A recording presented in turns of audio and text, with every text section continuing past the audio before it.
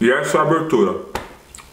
Abertura doce como essa, você não vai precisar de nenhuma outra. Meu Deus, que negócio aleatório. Cada dia que passa esse canal tá mais aleatório, senhoras e senhores. Olha só, eu decidi gravar esse vídeo em casa pelo simples motivo de que eu não consigo sair porque tá chovendo. Na verdade, eu até conseguiria sair, mas eu não quero molhar minha câmera porque foi caro, não tô a fim de comprar. Né? Você já sabe qual que é a ladainha toda. E também eu poderia sair de carro se não tivesse chovendo tanto e o áudio não fosse prejudicado. E eu decidi ficar aqui em casa mesmo e fazer uma coisa que eu tô há muito tempo pra fazer, só que eu sempre fico adiando, que é fazer uma gameplay em casa. Vai funcionar mais ou menos assim. O que aparecer aqui em casa, eu faço. E lembrando que depois das 5 horas da tarde começa as recompensas da GoFest e aí a gente começa a receber o triplo de Dust e eu pretendo limpar todo o meu limbo de...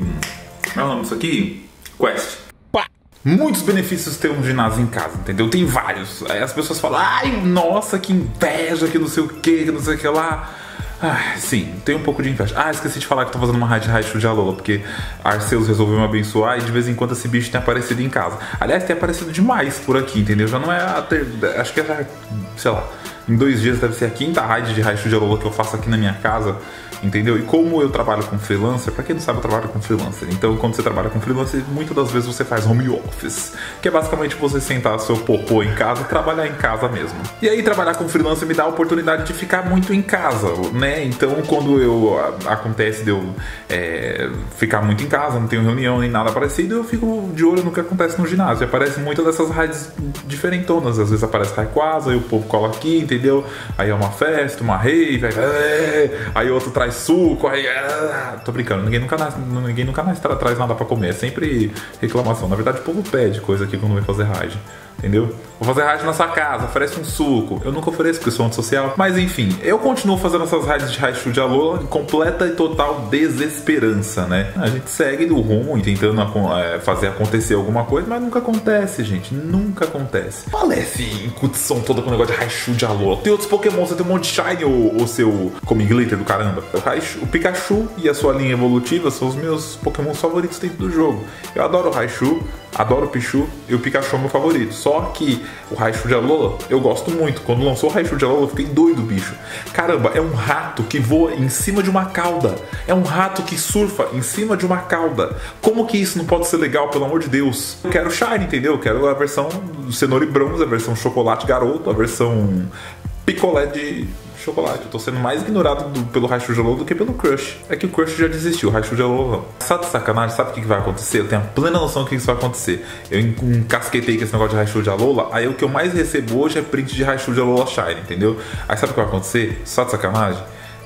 Ents BR ou de Nerd, ou Felipe Casal 40 acho que já tem, mas o Ents BR ou de Nerd vão acabar pegando esse Raichu antes de mim.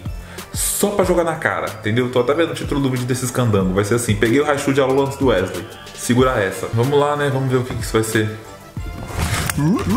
Nem sei que música canto. Vamos lá. Marrom bombom. Nossa cor marrom. Marrom bombom. Marrom bombom. Esse Raichu é Shinão. Por que eu ainda esboço decepção? Não é surpresa nenhuma. Pois bem, olha só, amiguinhos, ontem eu batalhei com um amigo meu chamado Caio. Ele tem um canal chamado 5 para meio-dia, é um cara sensacional, inclusive vou deixar o link na descrição para você poder conhecer ele. A primeira batalha eu vou exibir aqui no meu canal, e a segunda batalha que a gente fez junto, e a terceira você acompanha lá no canal do Caio, quando ele postar o vídeo. Não sei se ele postou antes ou depois de mim, mas enfim. Até porque tem sempre gente que fala, cadê a porradaria? Cadê o PVP? Entendeu? Cadê o tapa na cara? Vamos lá, eu nunca batalhei com o Caio, então eu não consigo meio que prever como é que ele funciona em termos de batalha, então vai do jeito que Deus quiser. Eu fiz uma escolha que foi meio básica, que são pokémons bons, e aí um supre o outro. Eu coloquei Fortress, Medichan, que é um metagame muito grande nessa primeira liga, e Cresselia, porque ninguém falou que não podia colocar lendário, né? E aí eu pensei que ele podia colocar, sei lá, um Deoxys forma de defesa, qualquer coisa parecida. A minha estratégia é simples, é uma coisa tipo, um pokémon com bastante ataque, que é no caso do Medichan, pensando só mais em ataque, um Pokémon pensado full defesa, que é o caso da Cresselia, e um Pokémon que equilibrasse um pouco defesa e ataque, que é o caso do Fortress. Ele começa aqui com Wigglytuff, e aí esse Pokémon, esse balãozinho aqui, aprendeu o Charme. E o Charme contra o Medichan aqui eu já saio na desvantagem, né? Eu tentei carregar um soco empoderador pra ir mais rápido, pra ter pelo menos um soco empoderador carregado, mas não rolou não. Aí depois eu troquei pro Fortress, e aí ele troca do Wigglytuff pro Toxicroak, E aí pode ser que eu sofra um pouco com um soco dinâmico, que eu acho que é o ataque que ele pode ter na hora, ou que ele teve, não lembro mais dessa batalha. O ataque, não lembro se ele teve ou não. Aqui eu carreguei o tumba de rocha, já ataquei na cara pedrada no sapo com, entendeu? Com cachumba invertida, porque veio pra garganta cachumba. E aí ele vai usar o ataque dele, que eu não lembro se era o soco dinâmico, eu acho que é o soco dinâmico, não tenho certeza. E eu coloquei um escudo aqui pra manter o Fortress. Por quê? Porque por mais que o Fortress tenha defesa alta, o Toxic Croak tem um ataque muito alto, viu, menino? Não dá pra brincar com esse sapo aqui não. O bicho dá um soco, já te quebra todo. Aí eu falei assim, não, vou colocar o escudo de novo, que é o seguinte, que é manter o Fortress. Aí você deve pensar, mas por que manter o Fortress? Porque o Fortress tem uma defesa alta e ele tira bastante dano. E aí eu tava, já tinha carregado também o deslize de pedra, e o tumba de rocha, desculpa, e eu não queria perder esse segundo ataque. Então já ataquei aqui, na minha concepção, na minha cabecinha aqui, eu achei que ia derrubar ele mesmo não sendo super eficaz, porque a defesa Toxic Croak é baixa. Mas eu consegui levar aqui com o Fortress e eu tô na vantagem, mais ou menos, né? Porque ele tem 2 Pokémons, mas ele tem um escudo e eu já usei meus 2. E aí ele tá com o Wigglytuff que tá com a metade. Aqui também, de novo, mais uma vez, eu meio que me enganei porque achei que o Tumba de Rocha ia tirar quase todo o dano do Wigglytuff. Só que aí eu lembrei que ele tinha um escudo na hora e aí eu falei, me lasquei. Aqui nessa hora eu achei que eu tinha perdido a batalha. Aí eu começo a me desesperar um pouco mais, porque aí eu quero tirar mais dano, né? E o hamburgão não ia resistir ao charme, na verdade o jogo duro que o Wigglytuff fez. Já derrubou meu hamburgão escolar. Aí taquei Cresselia, que eu falei assim, a Cresselia vai me segurar na defesa. E é nessa hora que você precisa do Pokémon defensivo. Por quê? Porque o Pokémon defensivo meio que substitui um escudo. E aí eu me dei muito bem, porque minha Cresselia tá com raio Aurora e ele colocou o Sceptile e gelo é forte contra a planta, então um beijo pro Sceptile que não caiu, mas ficou em pé quase caindo. Só que o Sceptile é um Pokémon meio demônio porque ele carrega muito rápido. Aí eu pensei assim, me lasquei aqui, entendeu? Porque vai tirar bastante coisa porque ele é muito forte o Sceptile. E tirou mesmo. Se fosse um outro Pokémon que não tivesse uma defesa muito alta, com certeza esse Planta Mortal teria derrubado o Pokémon. Graças a a defesa da Cresselia lá no alto, entendeu? A lua que traiu a Joelma tem defesa e ela se manteve. Aí aqui eu usei o Raio Aurora para tirar logo o Sceptile, porque eu pensei assim, carrega muito rápido, vai que ele tem um lâmina de folha. Aí a estratégia até que deu certo. E aqui eu troquei a Cresselia e coloquei o Medicham, que já tá carregando o soco empoderador, pelo motivo de que eu pensei assim, eu preciso tirar o máximo de dano que eu conseguir com o Medicham pra mim ter um pouquinho de Cresselia ainda por causa da defesa dela, porque o Wigglytuff tem bastante resistência. Acabou que eu consegui derrotar com o Medicham. A estratégia deu certo no final. É aquela coisa, né? PVP é aquela coisa. A troca que você precisa fazer é na hora certa. E um Pokémon precisa suprir a necessidade do outro. E foi mais ou menos o que eu fiz aqui, que é esse caso do Medicham e a Cresselia. Pois bem, amiguinhos e amiguinhas, deu 5 horas da tarde exatamente aqui e eu já tô no Fast Cat limpando o meu limbo aqui de quests. Aí o objetivo é o seguinte, eu esqueci de gravar na verdade, mas vou falar pra vocês. Eu olhei o valor, embora eu achei que tava gravando na tela, mas não tava. É o seguinte, eu tô com uns 532 mil de Dust. Eu quero ver quanto de Dust eu consigo fazer só com limbo, ou seja, só com as recompensas de quest que eu não peguei ainda. Então tem de tudo aqui, tem Shuppet, tem Evolução, tem Laudert, como tá aparecendo agora, tem Whipping Bell, tem Spinda, tem uma porrada de coisa, Seal, tem uma porrada e meia de Onix, entendeu? Uma lapada e meia de Macorrita, tem uma porrada de coisa aqui. Eu estimo que tenha pelo menos mais de 60 Pokémons aqui, entendeu? Mas o quanto de Dust eu consigo fazer é só com essas recompensas, já que eu não consegui sair lá fora pra jogar o joguinho.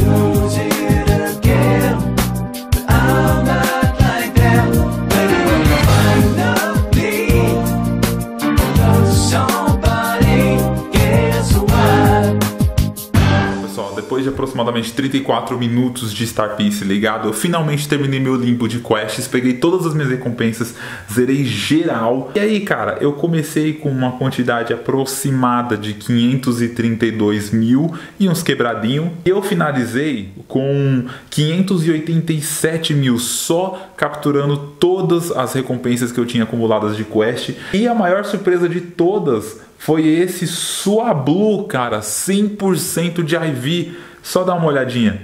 Pá! 100% de IV. Eu não lembro direito se ele veio de quest da GoFest. Muito provavelmente veio de quest da GoFest.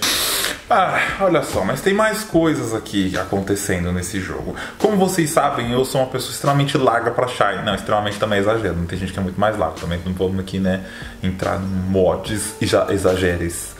Eu tentei tacar o latim, mas acho que não é o rolê. Sim, eu tô gravando deitado no chão. Você não precisa perguntar isso, entendeu? Pra você ver que a liberdade entre a gente, a intimidade entre a gente chegou num nível muito doido. Falei que essa gameplay ia ser aleatória, viu? Enfim, eu peguei vários shines e um dos shines que eu peguei esses últimos dias que vocês viram foram 2 Poliwag shines seguidos. Eu tava esperando pra pegar o terceiro. Na verdade, eu encontrei o terceiro.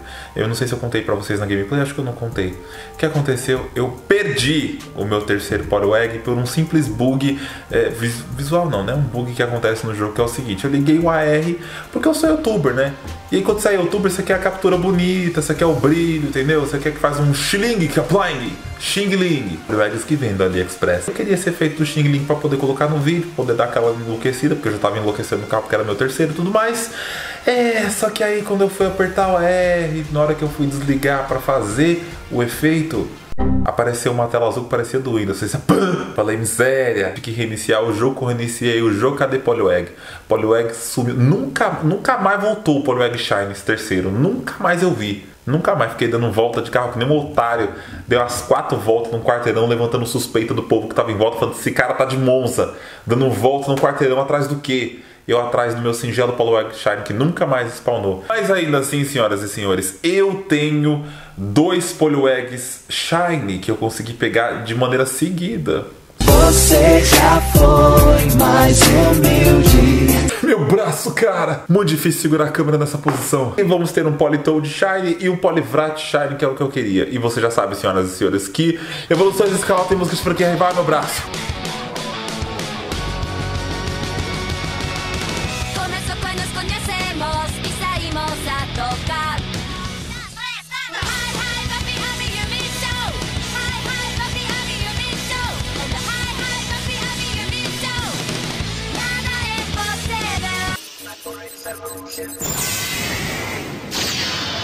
O mago quer lanchar, traça o rumo do prazer pro habitual lugar. Ele é o mago. Cara, como é lindo esse Polivrat Shine, bicho. Ele verde da hora, cara. Com um verde cocô de neném. Desculpa, foi a única analogia que eu consegui fazer. Nosso nível de intimidade chegou em mais um estágio, senhoras e senhores, pois estamos fazendo raids no banheiro. Yeah! Cara, que demais! Eu falei que essa gameplay ia ser aleatória no começo, tá? Eu avisei. Essa vai ser a última raid do dia. Na verdade, são 8h40 da noite agora. E apareceu uma raid de Shinx, é a última raid do dia. E eu pensei, cara, seria legal fazer essa raid de Shinx, até porque tá no clima, né? Com um time distinto dos melhores Pokémons que você pode escolher pra ir contra o Shinx. Achei esse que o Bonnie Sombrio não tá tirando um dano do Shinx. Bonsly solar, quer ver? Tacar pedra nesse... Ai, me dá lotar nós. Dá um raio aqui, o Shinx, um raio. Meu Deus. Olha o tamanho do Shinx, olha o tamanho do Bonsly. Você já foi melhor, hein, Shinx? Já foi melhor, hein? Olha, um bonsai, entendeu? Uma plantinha dessa tirando um dano de um cachorro gigante. E matou. Agora ficou por Tatwig. Tatwig vai levar certeza. Vai levar na resistência. E você vai morrer. Shine. Ah, eu já cliquei aqui, não foi? O cachorro não deve ter travado. O que é, gente? Travou, vamos ver. Shine.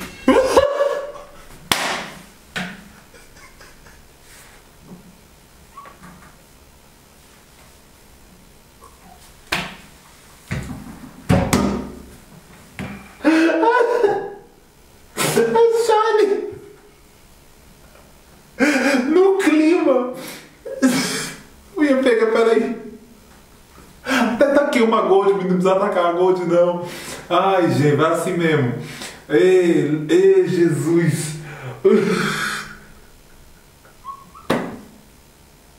Ficou? tô acreditando que veio o Shine, bicho. Vai tá até um calor aqui, bicho. Caramba, cara. Shine no clima. Em casa.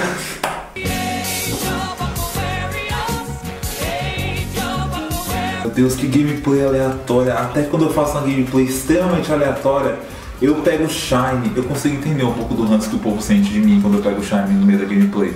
Ah, mas não tenho culpa. Eu não tava nem esperando. Nenhum Shine eu espero, mas esse aqui, de todos os Shines que eu peguei na vida, esse aqui é o que eu menos esperava na vida. Vou fazer o seguinte, vou pegar esse Shine aqui, ó, da última vez, quando o Endes queria uma Magikarp Shine, eu renomeei uma que eu capturei, passou pouco tempo ele pegou. Eu vou renomear esse Shine aqui, ó, Endes BR, pronto. Agora ele vai pegar o Shine. Tá aí, ô arrombado, narigudo. Vai pegar o seu Shine agora, porque ultimamente eu tô com um poder de bênção desgramado nesse jogo. Vai pegar agora. Acabei que eu dei sorte e peguei um Shine no clima em casa.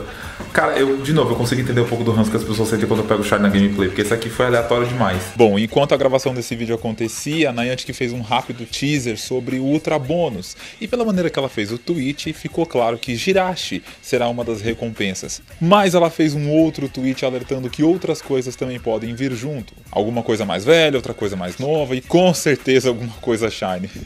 Mas e aí, qual é a sua opinião? O que você acha que vai ser o Ultrabonus? Conta pra mim nos comentários, hein?